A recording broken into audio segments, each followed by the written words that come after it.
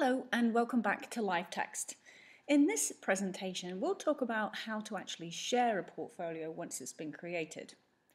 If you recall from previous tutorials, you now know how to create a brand new portfolio, and you do this by going back to your documents and choosing New.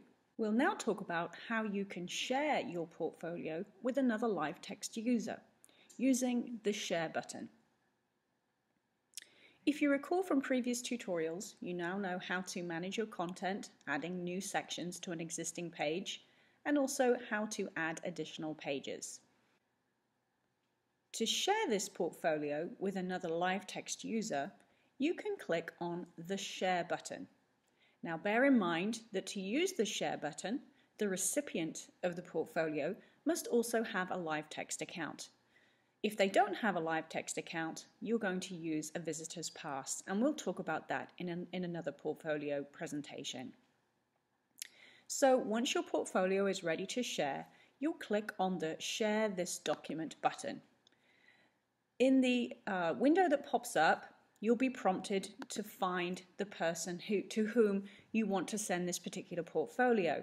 And what LiveText will do as soon as you start typing is it will look at its database of users and pop up with the name that you've typed in. So if I want to share this portfolio with Michelle Buckberger, I will start typing Michelle, and the LiveText users with that name will start to populate the window.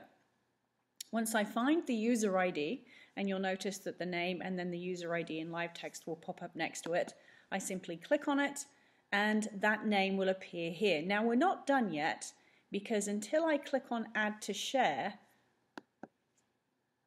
and then you can see that the current viewer is updated, that person still won't be able to see the portfolio.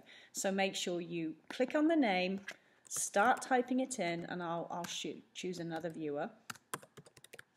You start typing it in, and then when you find the name of the person you want to add to the share, you click Add to Share, and those names will be updated in the current viewers list beneath it. When you're done, you can simply click the X, and that portfolio is now available to be shared with those particular individuals. Now, because I sent that portfolio to myself to view, I can actually see what that looks like in my inbox, because if somebody sends you a portfolio to view, you will need to know how to retrieve it. So to find a portfolio that someone has sent to you to look at, so one of your classmates has sent you a portfolio and shared it with you, you simply go to your inbox, and you might want to just go ahead and click on that date modified so that the most recent portfolio appears in your bin, and I can see the one that I sent to myself has appeared in my inbox, and that's the one I just shared. So I can click on it and take a look at it. Because I shared that with myself, I actually have all the abilities to go ahead and manipulate and change and edit it.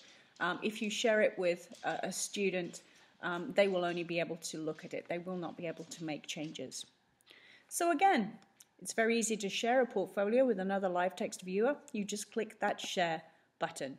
And to see a portfolio that's been shared with you, simply go back to your documents, look in your inbox, and check out what portfolios have been sent to you. Remember, when you click on Share, you don't get any kind of indication that that person has actually opened or viewed that portfolio. So make sure you send an email to your recipient so they know to look out for the portfolio. The nice thing about the Visitor's Pass is you can actually see metrics. You can see who's viewed your portfolio, and we'll talk about that in a later portfolio presentation. Enjoy sharing your portfolios with other people, and I'll see you in the next presentation.